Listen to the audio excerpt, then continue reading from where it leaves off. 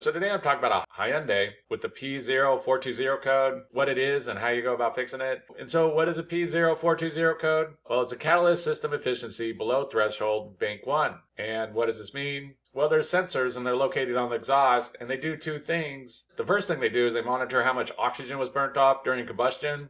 And then the vehicle's computer uses this information to adjust the air-fuel ratio mixture that's going into the engine. And then the second thing they do is they also have heater elements built in. And the heater elements monitor the catalytic converter. And when they see that the catalytic converter is falling below a 97% efficiency, then they're going to report this and the computer is going to send out a P0420 code. And bank 1 is always deciding the engine with the number 1 cylinder. So if you find the number 1 cylinder, that's going to be bank 1, and then the opposite of that is bank 2. If you have a 4-cylinder engine, then it's not going to matter because you only have one bank. But if you have a V6 or V8 engine, then to find bank 1, you find the number 1 cylinder, and that's going to be bank 1 side of the engine. And so the first thing to do when you get this code is to go locate those bank 1 oxygen sensors.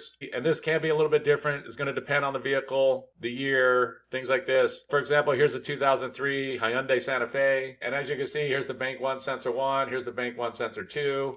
This exhaust is off a 2016 Hyundai Volster with the 1.6 liter. And here's the O2 sensors. And this right here would be the catalytic converter that these two are monitoring. So it's a good idea to go find a diagram for your particular Hyundai that points out where all the O2 sensors are. It just makes it easier. But the first thing to do is to go locate that bank 1 side oxygen sensors. And then once you locate them, next thing to do is to test them. Some people would replace them, but you can test these if you want to. The heater side of these elements that's monitoring the catalytic converter can be tested with the multimeter. Basically, that heater element works kind of like a light bulb. If it blows out, then it's just not working no more. So you could test it for continuity using ohms. If you have a good OBD2 scan tool, there's some good ways you could go about troubleshooting these too. So there's some different ways you go about testing these sensors. And so if you go through and you test those O2 sensors and you know they're good, then the next thing that's going to cause this problem is that there is an issue with that catalytic converter. And again, there's some different ways you go about testing this. If you have a good OBD2 scan tool, you can look at the heat of the O2 sensors and see if it's building up heat before the catalytic converter.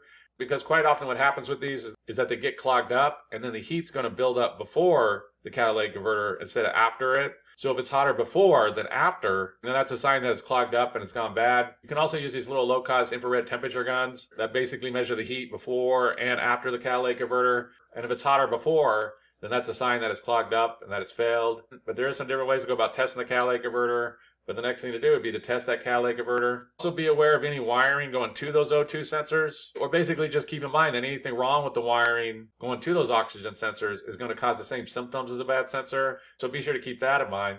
And another thing that can cause this problem is that there's some kind of engine problem going on, like a leaky injector or something like that, and it's just causing an issue that's clogging up the catalytic converter or throwing those sensors off. And so there can be an engine problem with this code, but usually if there's an engine problem, then you're going to be getting other codes. So if you are getting other codes, be sure to pay attention to that. And so that's basically